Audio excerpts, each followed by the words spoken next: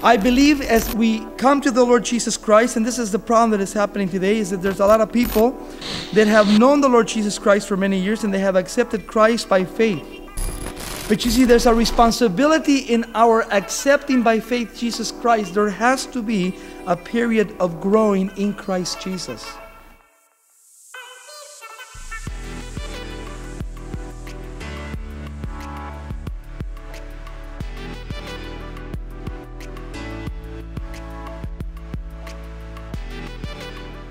You know that the book of Revelation is a book that has to be studied. There was a guy by the name of Luther that said that you should never read the book of James and the book of Revelations because they were too hard to understand.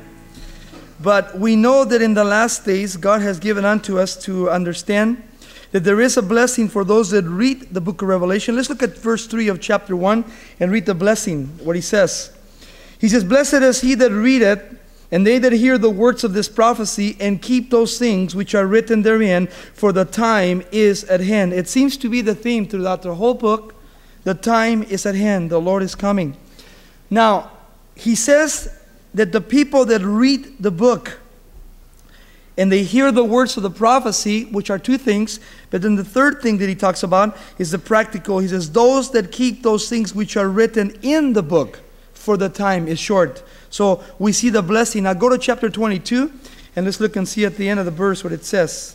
Chapter 22, and then the warning at the end of the chapter of 22 of the book of Revelation. Chapter 22, beginning with verse 18. I think that's what the verse is. Yeah, beginning with verse 18, notice what it says. "For I testify unto every man that hear the words of this prophecy of this book, if any man shall add unto these things, God shall add unto him the plagues that are written in this book. And if any man shall take away the words of the book of this prophecy, God shall take away his part out of the book of life, and out of the holy city, and from the things which are written in this book." That's a heavy, heavy warning God gives to us at the end of the book. Now, we know one thing for sure, that when a person comes to Jesus Christ, his name is written in the book of life. If you want to do some further study concerning the book of life, I think it would be good for you to study it, because Moses, in the book of Exodus, when he was dealing with the children of Israel, and the children of Israel were actually striving with God and striving with Moses. Moses, got uptight, but God was more uptight than Moses. And God came to Moses and he said, "Moses, I'm going to destroy these people. I'm going to wipe them off the face of the earth." And then Moses came to God and says, "Now look at God. Do me a favor. If you please can, don't wipe out these people, but if you can, take my name out of the book of life."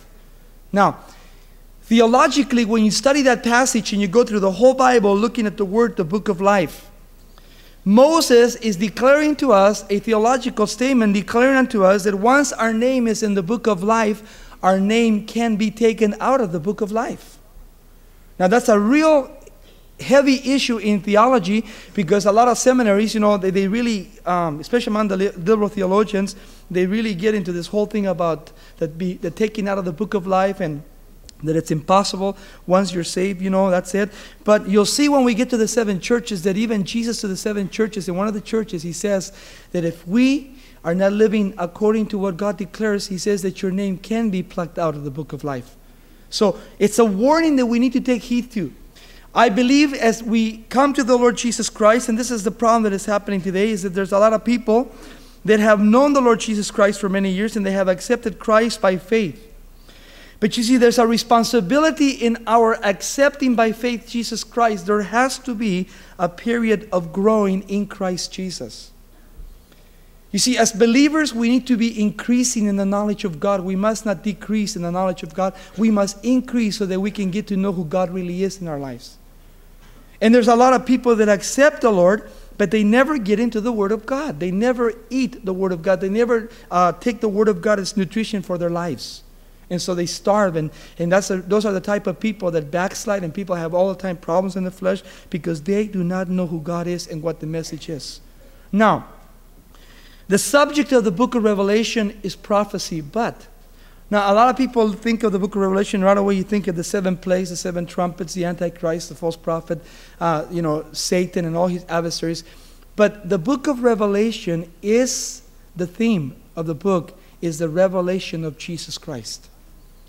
Now, to understand the purpose of the book of Revelation, so you can understand it in your own heart, it is to make us know that we have communion with God, but also that we have been redeemed by the Lord Jesus Christ.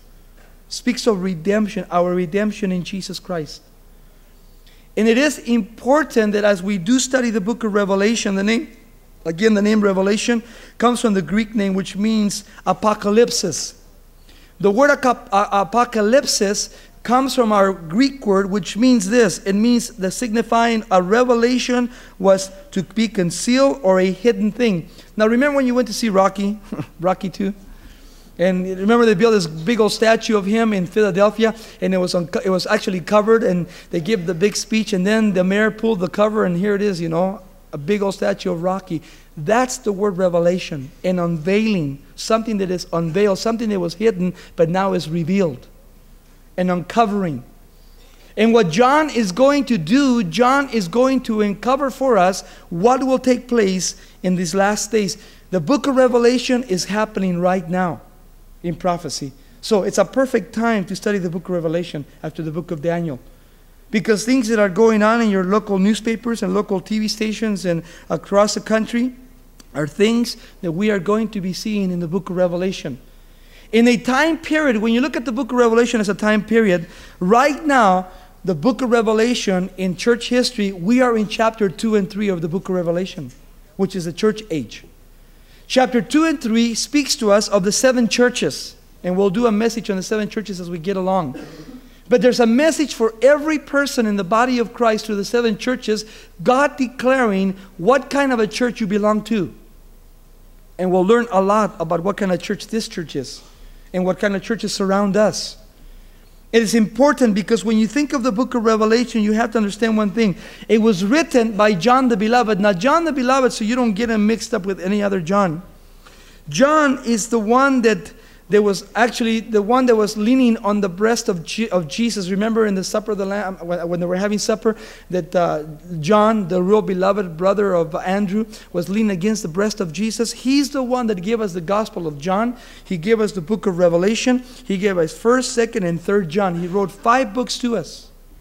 Now, it's important to understand that because John the Beloved here is about 95 to 98 years old. Now, something interesting about John, he is the only one that has survived persecution. Up to this point, every one of the disciples already has been put to death. The emperor that was ruling over John at that time was Domitian, and he was actually a great persecutor of the church of Jesus Christ. And Eusebius, one of the great historians, and Origen, and others tell us that at one point, John the Beloved was taken to the island of Patmos there in the Mediterranean Sea. He was taken and placed in a great big pot of oil that was boiling. And they took John and they put him into the pot of oil, and as it was boiling, nothing happened to John. And they got mad. They took him out of the pot of oil. And this is in history. They took him out because God had more things to share with him, and they took him and they put him on a ship and they dropped him off there in the Mediterranean, in the Aegean Sea, and they put him there for the rest of his life. And this is where God came to him at 98 years old, and God gave him the revelation of Jesus Christ, and God took him from 90 AD, took him all the way to the year 2000 and showed him everything that would take place. John saw the whole 2,000 years of history. Now think if you were John, if God took you from the time when there's no computers, no modern technology like satellite TV. Think of these helicopters that the Russians have, you know. They look like demons. I mean, think about it. When John describes a helicopter, or he describes nuclear weapons, or he describes something like this, if you were to write right now for the next 2,000 years, how would you describe the things that you would see? John was shocked when he saw them. But he wrote them down to his best of knowledge, and when he describes these demons, he describes them as having heads like lions, teeth like lions. He says, and they have tails like scorpions, and they go around and they sting people for 5 months. I mean, how would you write something like that? I mean, if you look at a Huey, You could actually be describing a Huey in that time as John describes these demons, but these are literal demons. Now, we're not going to get into too much symbolism, but we're going to see exactly what the Word of God says. Because I don't want to add to it. I read the blessing and the cursing, so I don't want to get, dabble with it. So we don't want to go too far, out there and start making up all kinds of things. But I think that it is important that we understand that the key chapter to chapter 1 is, and to the whole book, is chapter 1, verse 19. Let's look at it and see what he says. This is the key to the book. He says in verse 19, write the things which thou hast seen, and the things which are, and the things which shall be after these things. If you have an old King James Bible, or if you have a New King James Bible, the word here after in the Greek word is metatauta. Metatauta in the Greek language means after these things. What things? Well, first of all, he says, write the things which thou hast seen. Notice, the things that you saw. What? Chapter 1, the introduction to the book. Secondly, the things which are, chapter 2 and 3, the churches. And then, notice, the things which shall be after these things. And that's from chapter 4 to chapter 22 of the book of Revelation. So the book is divided into 3 sections. Chapter 1, chapter 2 and 3, and then chapter 4 through chapter 22, which we see in the gospel and here in the epistle to the book of Revelations by the disciple of Jesus Christ, John the Beloved. Now, the key word that is used in the book of Revelation, and you need to write these words because they're important. The word that it gives to us as believers is the word overcomer. Now, think of what he's saying, and let's kind of look. We'll do an overview of the book right now as we're going through our introduction, and let's look at chapter 2, verse 7, and see what he says about overcoming. Chapter 2, verse 7. This is the first church of Ephesus. He says, "He that had an ear, let him hear what the Spirit is saying to the churches. To him that overcometh, I will give him to eat of the tree of life, which is in the middle of the paradise of God." Notice that in every church, there are those that are overcomers in the kingdom of God. Those that are never defeated, or those that have problems and trials in life, but they are truly faithful and obedient to the gospel of Jesus Christ, and they're constantly overcoming, looking for their reward. The word overcomer is a very important word for us as a church. You see, if we were to read the scriptures today and you were to do a survey among people, you would actually write this, that people are not overcoming, but people are over defeated. There's so many people defeated today in the gospel of Jesus Christ. This is the reason there's so many problems in the church today among believers. So we see it 7 times. We also see it in verse 11 of chapter 2. Notice, he says this in chapter 2, verse 11. "He that had an ear, let him hear what the Spirit says unto the churches. He that overcometh shall not be hurt by the second death." So, the first blessing to those that are overcomers to the church of Ephesus is that they're going to be able to eat of the tree of life, which is in the midst of the garden of God. The second blessing is that you will be spared of the second death. What is the second death? The lake of fire, where Satan, the false prophet, the Antichrist, everyone in hell and death and hell itself will be cast into the lake of fire, where all the demons and Satan himself forever and ever and ever and ever, the second death. You will be not at the second death because you're an overcomer. These are the benefits of overcoming. The third overcoming, we see it in verse 17 of chapter 2. Speaking to the third church. "He that had an ear, let him hear what the Spirit is saying unto the churches. To him that overcometh, I will give to eat of the hidden manna." And notice, "and I will give him a white stone, and a stone with a new name written, which no man knows, only he which receives the name." Isn't that interesting? We're going to receive new names. And it's going to be neat, because the third blessing to those that are overcomers is, first of all, you'll be eating from the tree of life in the midst of the garden. Secondly, you will be spared from second death. And the third thing is you're going to receive a brand new name in the kingdom of God. God will give to you if you're an overcomer.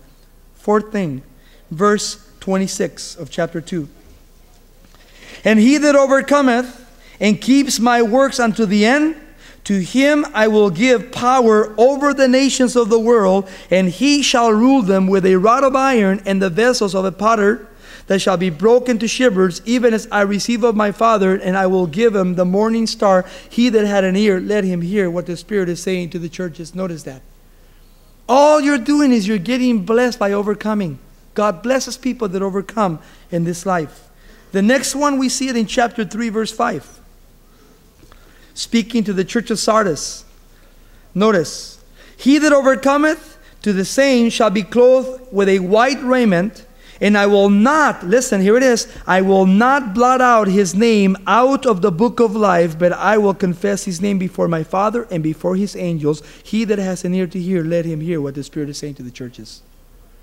Notice again, here it is. The same thing I told you about Exodus Moses, about taking the name out of the book of life. When you go home, if you have a strong concordance, look up the word book of life and go all the way through the Bible, and you'll blow your mind. You'll get totally blessed when you look up the study of the book of life. Totally. Here in chapter 3, he's declaring that if we are not overcomers, then our name will not be taken out of the book of life. But if we don't overcome, our name can be taken out of the book of life. You see? In its context when you read it. So the blessing is there, and I love that. Another thing that we see is in chapter 3, verse 12. Notice what he says to overcomers. Him that overcometh, I will make him a pillar in the temple of my God, and he shall go no more out.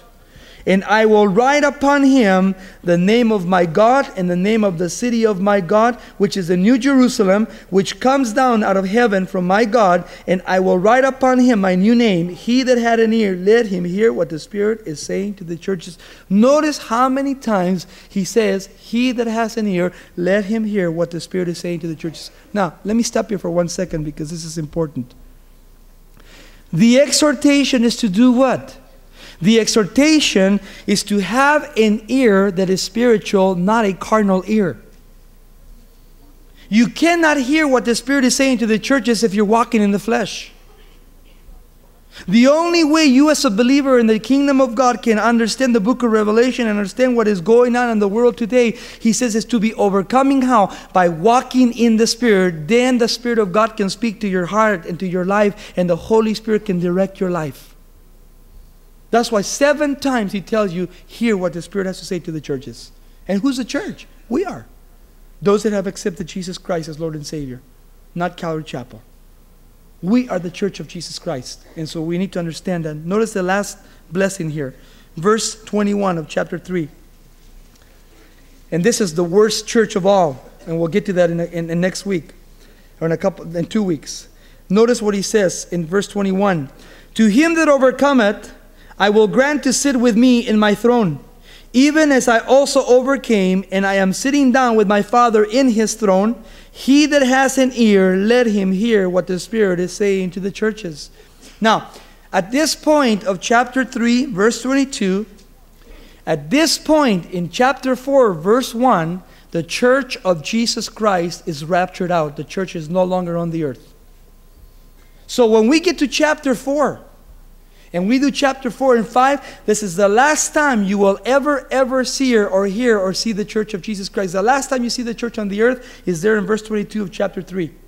Never again do you see the church on earth again. The next time you see the church in chapter 4 and 5, you see the church in heaven.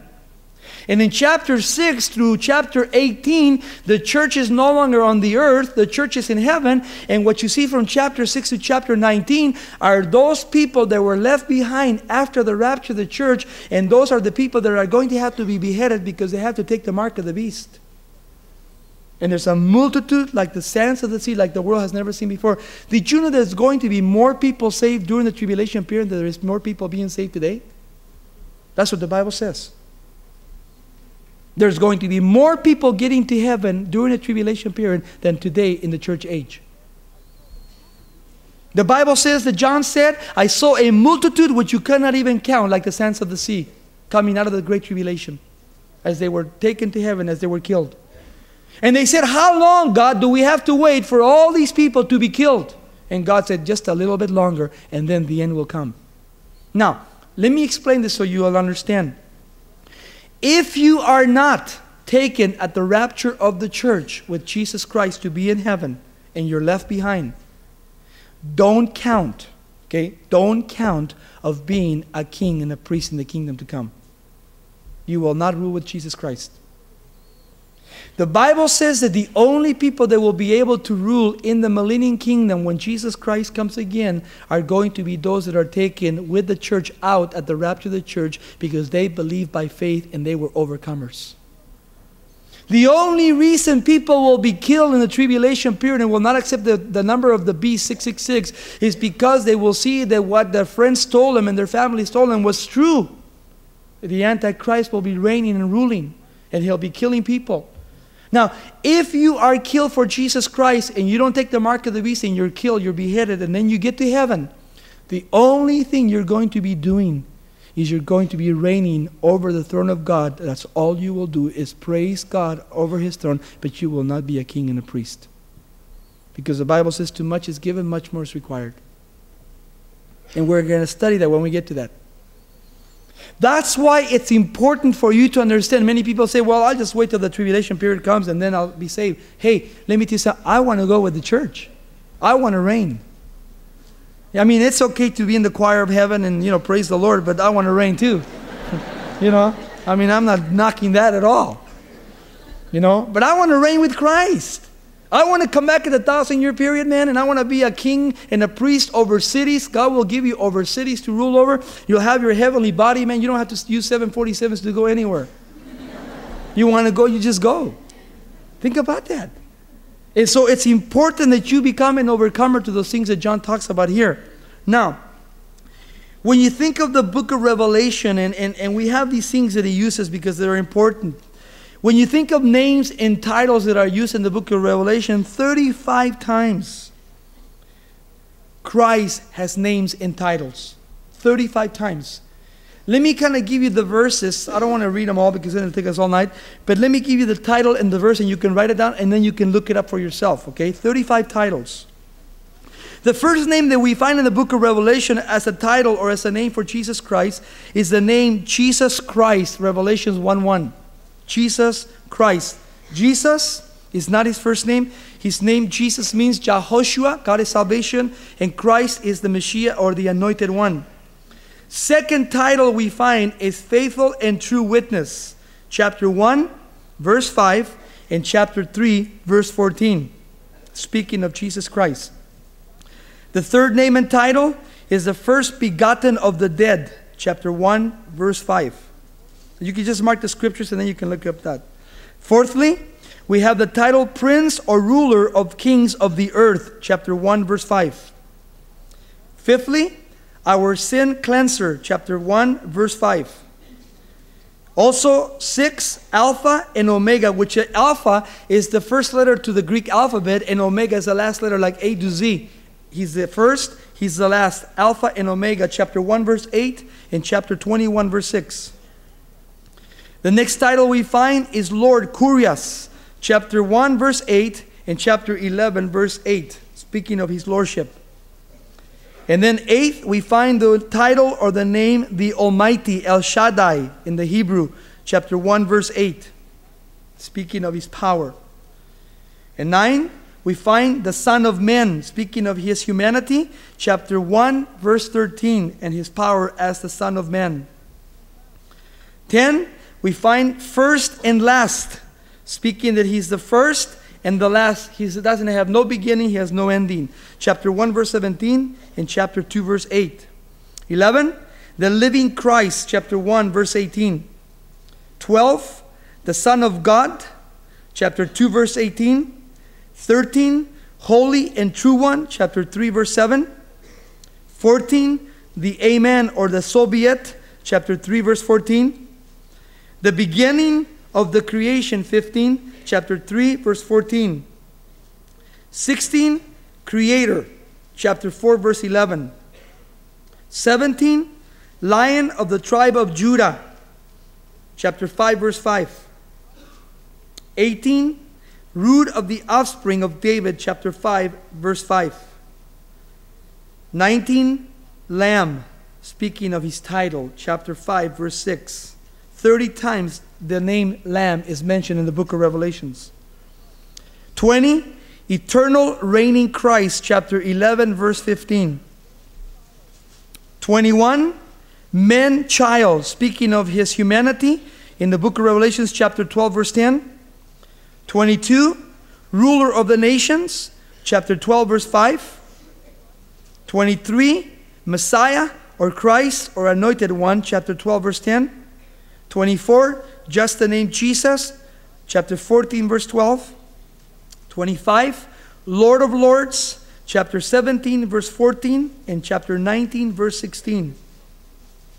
26, King of Kings, chapter 17, verse 14, and chapter 19, verse 16. 27, Spirit of Prophecy, chapter 19, verse 13. 28, the Word of God, chapter 19, verse 13. 29, Light of New Jerusalem, 21, 23. That's Revelations 21, 23. 30, the Rewarder, chapter 22, verse 12. And then 31 is the Bright and Morning Star, chapter 22, verse 16. And I like this title, 32 is the Water of Life, chapter 22, verse 17. And then 33, our soon coming Savior, chapter 22, verse 20. 34, the Lord Jesus. The last one was Jesus Lord. Now it's Lord Jesus, chapter 22, verse 20.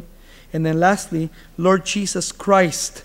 Lord Jesus Christ, chapter 22, verse 21. Now, we also find in the book of Revelation 6 titles of God. And these are important in the book of Revelation so you don't get them crossed with Jesus. The names and titles of God. The first title is Father, chapter 1, verse 6, and chapter 14, verse 1. Secondly, Lord God Almighty, chapter 4, verse 8, and 16, 14. Thirdly, Living God, chapter 7, verse 2. And then fourthly, God of heaven, chapter 11, verse 13. Fifthly, Lord, not Kurios, but Jehovah, chapter 11, verse 15 and 18:8. And then lastly, King of the Saints, chapter 15, verse 3. The book of Revelation is the only book in the Bible that promises a blessing that is to be read and is to be kept. I read to you chapter 1, verse 3. It has 22 chapters, 404 verses, and 12,000 words in the book of Revelation. If you want that information, you can write it down. If not, it's okay. You don't have to. Okay? I just thought I'd throw that out for you. Now, after that introduction, let's get into the book. Praise the Lord. I hate introductions.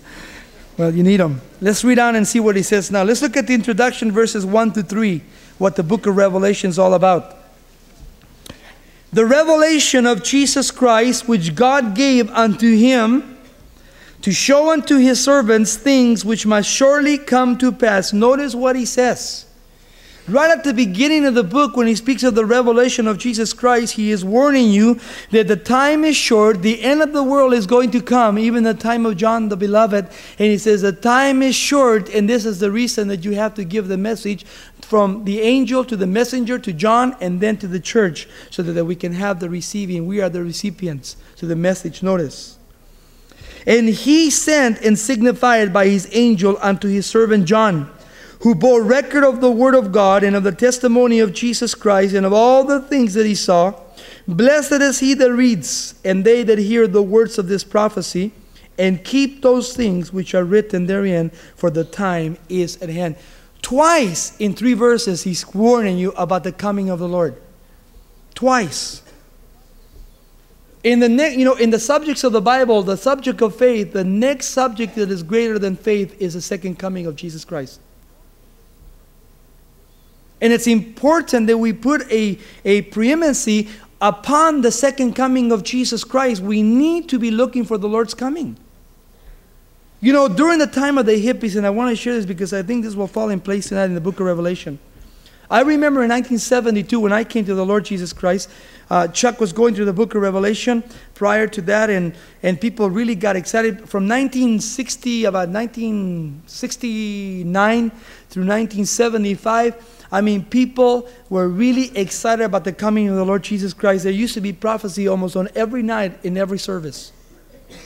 There was a lot of talk about the coming of the Lord Jesus Christ. And what happened is that a lot of people, a lot of these hippies in those days, quit their jobs. And they gave up everything they had, and they waited for the coming of the Lord, and the Lord never came. Now, a lot of these hippies, which I have met and spoken to, have become bitter to the Lord Jesus Christ and to the church of Jesus Christ because the Lord didn't come. First of all, when Chuck was teaching the book of Revelation, he never, ever, ever told anyone to quit their jobs.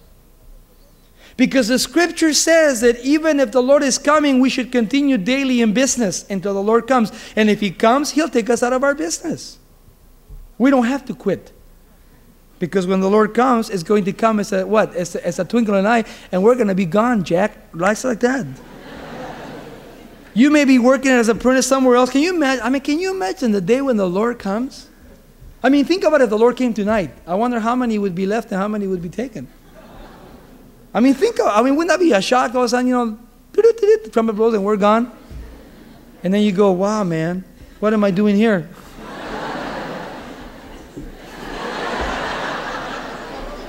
Can't go. You're left. I mean, but then that's a mystery. And I remember I used to go, oh man, the Lord's coming back. And I was always going outside looking for the Lord to come, The Lord never came. But you know what happened? People became callous, and people started getting into false doctrines, and people fell away from the Lord because they lost hope on the second coming of Jesus Christ. When you read Jesus, when Jesus writes in the Gospels, and you read Paul's epistles, and you go through Peter's epistles, and James' epistles, and Jude's epistle, and all the way to the book of Revelation, every one of them tells you about the coming of the Lord Jesus Christ. Every one of them tells you to be watching out. We are never to lose hope on Jesus Christ coming.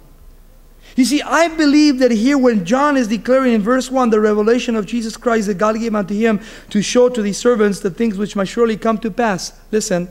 And he sent and signified it by his angel unto his servant John. I believe when he speaks about the time is at hand, I think that he's saying there to us that the time is short, which means this what?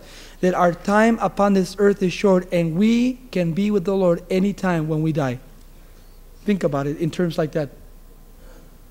Now, the reason I say this is because the word short in the Greek language is used 7 times in the New Testament. 7 times. And the word in its context is used as a word of quickness. He says, behold, the time is short. And the word short means quickly. The Lord is coming quickly. He's going to be quick about what He's doing. Now, when you think of prophecy, and man, I wish I had a blackboard today, but I don't have one. But I wanted to draw to you the 7,000 years of dispensation. You see, the way we look at prophecy, and let me see if I can do it just without a board, and you can just kind of imagine as I picture it to you. You see, from Adam to Abraham, Adam to Abraham, from the book of Genesis and Abraham, we have a period there that talks to us of 2,000 years in history. From Adam to Abraham, we believe, according to chronological order in theology, that there are 2,000 years of history. From Adam to Abraham, 2,000 years. From Abraham to the first coming of Jesus Christ is another 2,000 years of history, which gives us a period of 4,000 years of history. That's speaking of the Old Testament. So we have Adam, Abraham, and the first coming of Jesus Christ. 4,000 years of history. From the first coming of Jesus Christ, for the 33 years that He walked upon the earth and He lived upon the earth, and then they killed Him, and He resurrected on the 3rd day, and then He was here for the post-resurrection, 40 days with the disciples, and the 120, and then He ascended to heaven, remember? From that point into the second coming of Jesus Christ, from the first coming of Jesus Christ to the second coming, biblical prophecy tells there'll be 2,000 years of church history. That gives us 6,000 years of church history and gives us what? Only 1,000 years left. And what is that? The kingdom age, or the 1,000-year reign of Christ. Did you know that right now we're just about to close the 6,000-year period? Right now. The period is just about to be closed. That's why I make an urgency in my life.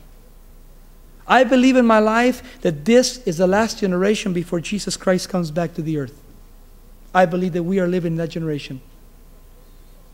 If we study the scriptures according to prophecy, and if we look at the book of Genesis and Exodus and Leviticus and Numbers and Deuteronomy, and we go through 1 Samuel and all the way to the prophets, all the way to the book of Malachi and through the whole New Testament, we know that right now we're living in the book of Revelations chapter 2 and chapter 3, and the church is just about to be closed. Just about to be closed. Because you know what? There's only in prophecy, in the book of Daniel, remember chapter 9, the 70th week of Daniel? There's only 1 week left in prophecy.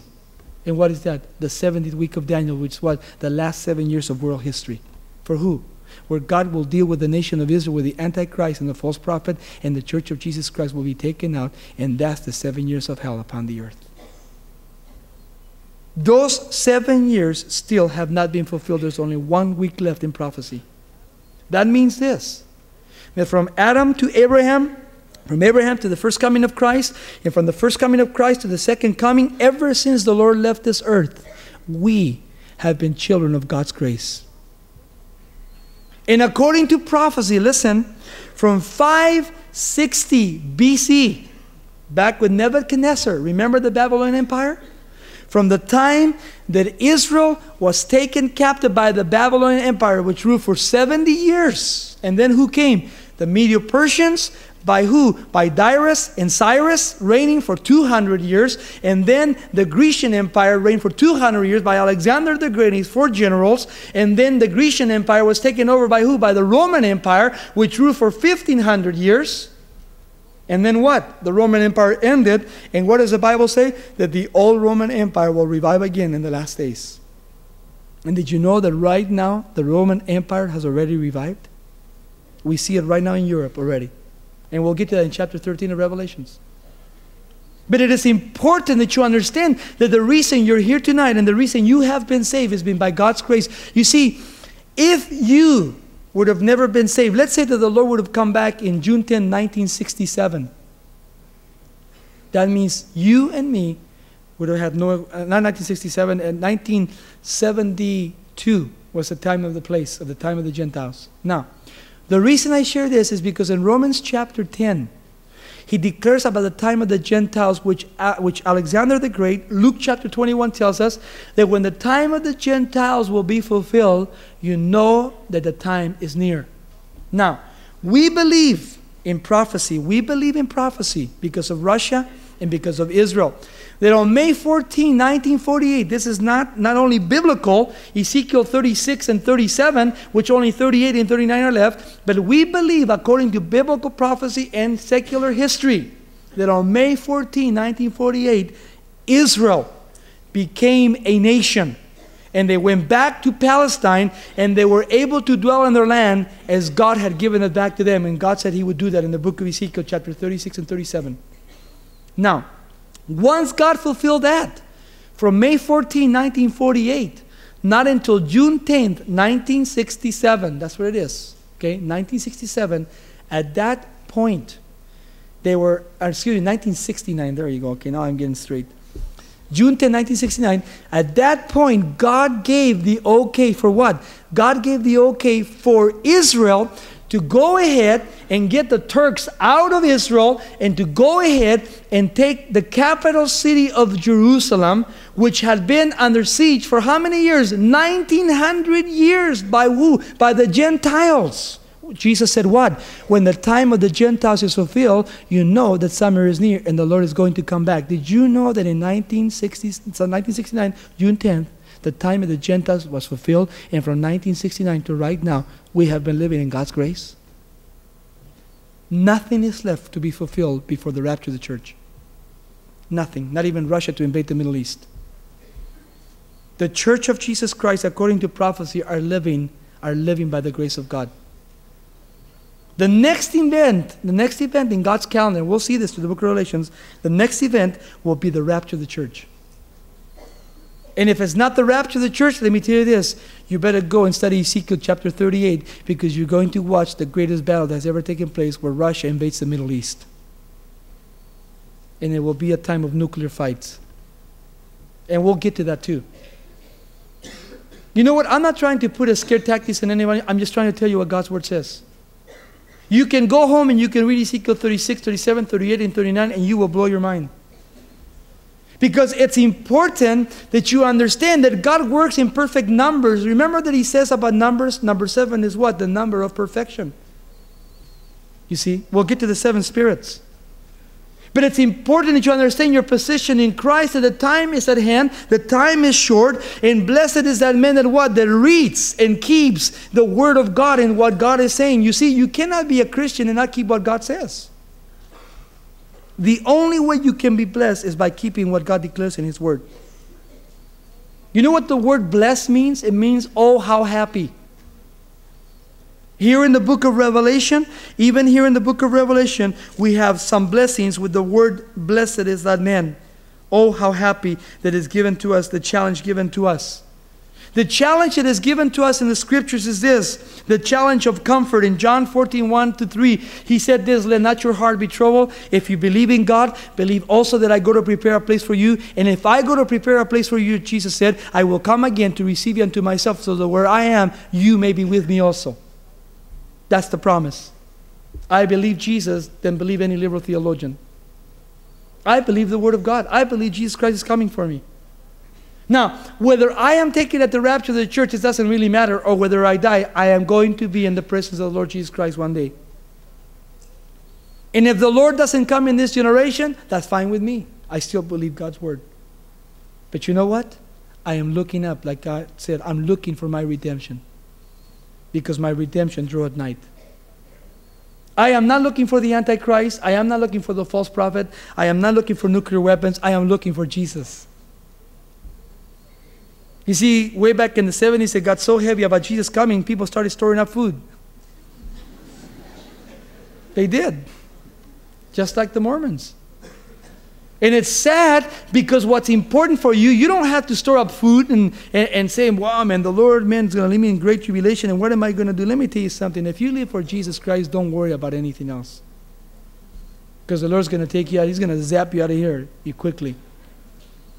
But you know what I look at this whole thing about the time being short and the coming of the Lord is that we have to be ready when we go home, when we go to school, when we go to work, because we never know when we're going to die to be in the presence of the Lord Jesus Christ. That's what he's talking about. You better be looking up. The message is here, the revelation, the unveiling of Jesus Christ. The message is Jesus Christ, not the Antichrist, not the seven trumpets, not anything else in the book of Revelation, but Jesus Christ is the theme to the book. He is the key. And if you have Jesus Christ, and like he says in verse 3, if you read it and you hear it and then you keep the words of God, then you have nothing to worry about. He says a lot of people that read and they hear but they don't do. And that's the problem. You need to hear and to read and to understand the word. If you never spend time in the word of God, you're never going to understand what God is doing in his last days. Notice now verse 4. The salutation. John to the 7 churches which are in Asia. Now Asia, he's not speaking of all of Asia, but Asia Minor, the Roman province. Okay, the small part of Asia Minor. That's what he's talking about here. He says, grace be unto you and peace from him which is, which was, and which is to come, and from the 7 spirits which are before the throne of God. Now what are these 7 spirits? Now, it is important, first of all, that you see that in verse 4, in his salutation, before he tells you about the 7 spirits and before he tells you anything else, he tells you that we have grace from God the Father and the Lord Jesus Christ and peace from him which is, which was, and which is to come. Speaking of the triunity of God. Speaking of his eternity. And you know what's exciting to me? That no one can ever receive peace unless you first receive grace. Grace always has to be first in my life. The unmerited favor of God in my life. When I make peace with God, then the grace of God that is my life will bring peace into my life. And there's a lot of young kids and a lot of people looking for peace in the wrong places. You need to find it only in the grace of Jesus Christ. Through him. And then he talks about the 7 spirits. Notice this. And from the 7 spirits which are before the throne of God. The 7 spirits here is the 7-fold manifestation of the Holy Spirit work in perfection. Now you say, where do you get that from? Isaiah chapter 11 verse 2. You can read it when you go home. Isaiah chapter 11 verse 2 gives you the 7-fold manifestation of the Holy Spirit. Now, it is important that you understand that number 7 speaks of completion or perfection. Now, let me give you a little study on numbers because we're going to talk a lot of symbols, a lot of numerology here. 1 is a number of unity. 2 speaks of what? Of togetherness or a witness, the number of witness, where 2 or 3 are gathered in my name, there will I be. 3 speaks of the Trinity of God, the Father, Son, and Holy Spirit. 4 is always the number of the world, the 4 corners of the earth. 5 always is a number of grace.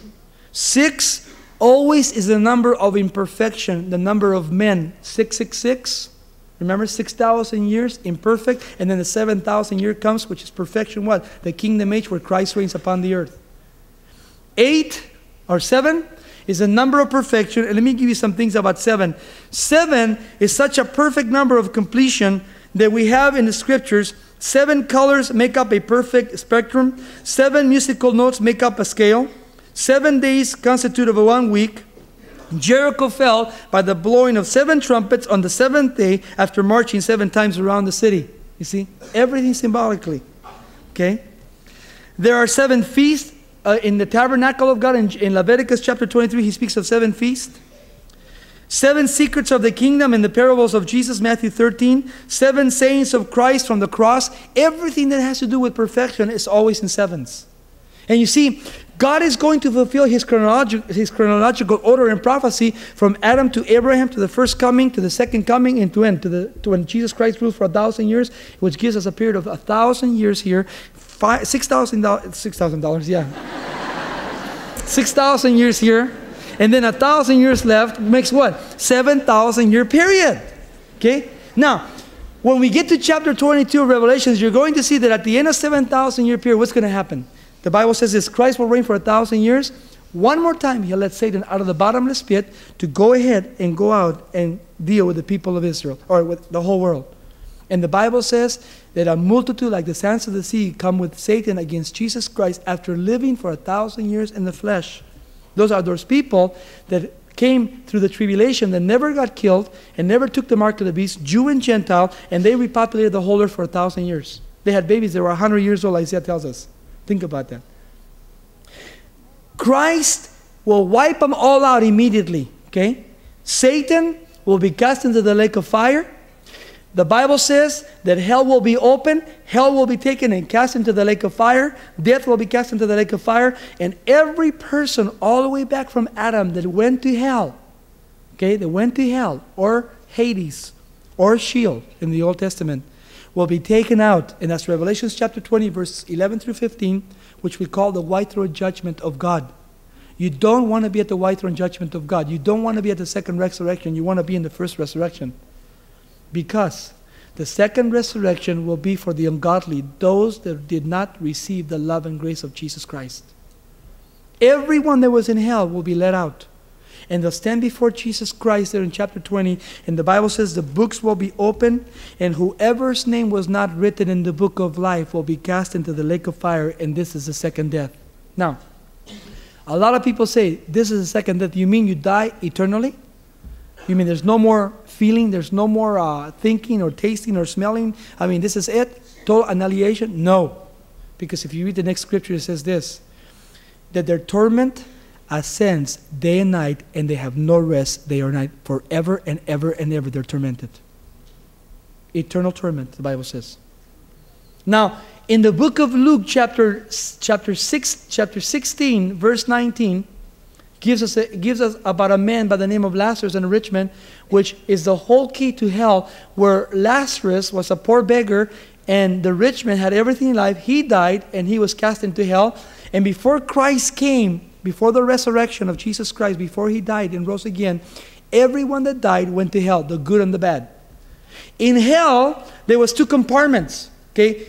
The righteous were higher than the unrighteous, and there was a great gulf separating, like these 2 pews here, there was a great gulf separating, and the righteous were higher than the others. And the Bible says that the rich man went to hell, and in hell he looked up at the righteous, and he saw Abraham and Lazarus, and he said, "Hey, Father Abraham, if you can, please send Lazarus that he may come from there to here and dip his finger in cool water and put it in my tongue, for I am burning in this flame." So hell is not a place of party, like the Rolling Stones say. You know, it's a place of torment. And then Abraham said, "Son, remember that in your lifetime you had everything in life, but this poor beggar had nothing. But now he is being comforted, but you are being in torment." You see? Notice the difference. Comfort, torment. He says, remember, what did he say? Go back and think of everything you had, everything you ever did. You see, people in hell have a conscience. They have eyes where they can see. They have a mouth where they can speak from. They can taste. They can hear. They can do anything that they have up here. And then Abraham said, "Hey, You can't come across. But then the rich man said this, well, wait a minute. He says, I have 5 brothers at home. And unless they come here too, can you please do me a favor? Can you please send Lazarus to my house? Because I know that if someone would go back from the dead to my house, they would believe. You know what Abraham said? He said, son, even if someone would go back from the dead, they still would not believe. Why? Because Jesus Christ came, He died and He rose again from the dead, and look at how many people still do not believe. Think of that. Think of how many people still do not believe about the resurrection of Jesus Christ and hell. And did you know that if we right now could take a trip to hell, we would be totally made sick? Because right now the Bible says that in hell, people are tormented day and night until the white throne judgment. They don't have any rest. And I know that I have relatives there. And that's what hurts me. Yeah, it hurts me as long as I am in this world. But the Bible says this, when I get to heaven, and if anyone in my family goes to hell, I won't be able to know that, because the Bible says there's no more tears, there's no more sorrow, there's no more death. I am going to have a brand new mind in Christ Jesus, which means I'll never think back on what I did on this earth. I will be brand new in Christ. Because heaven is not a place of sorrow. Heaven is a place of joy and love. And so we need to realize that right now is our opportunity to go ahead and tell people about Jesus Christ before it's too late. Think about it. That's my burden tonight. I think of how many young people committing suicide, how many young people are totally throwing their lives away before the world. And I think of so many of you, I get so excited to see you guys here so hungry for the Word of God, and yet there's so many empty churches. And there's so many more people right now, man, in sexual sin and getting drunk and getting loaded and doing everything else. And yet tonight, if they don't repent, they'll end up in hell. Because the love of God goes out even to the point of death. But once you die, that's it.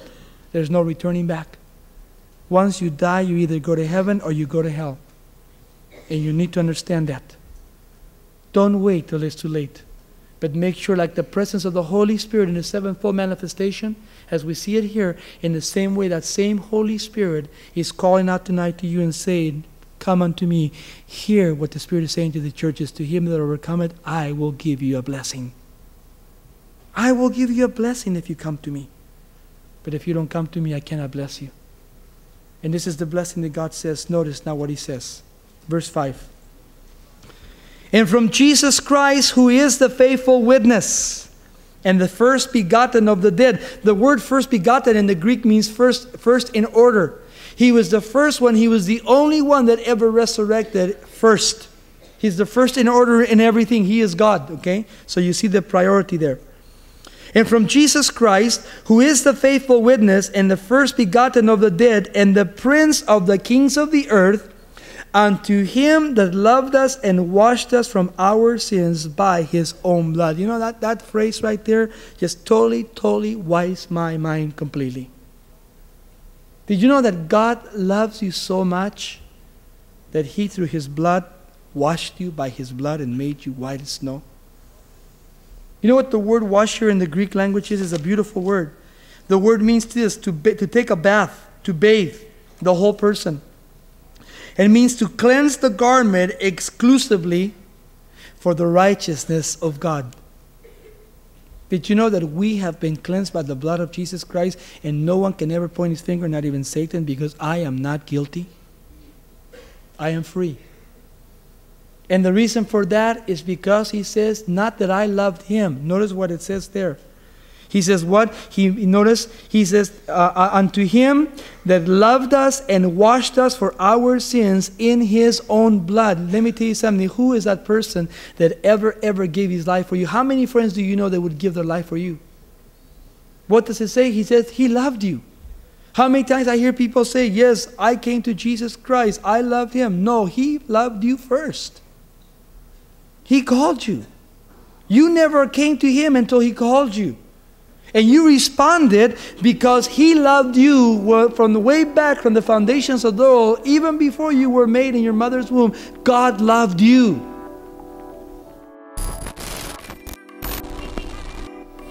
We need to have hearts after God's own heart.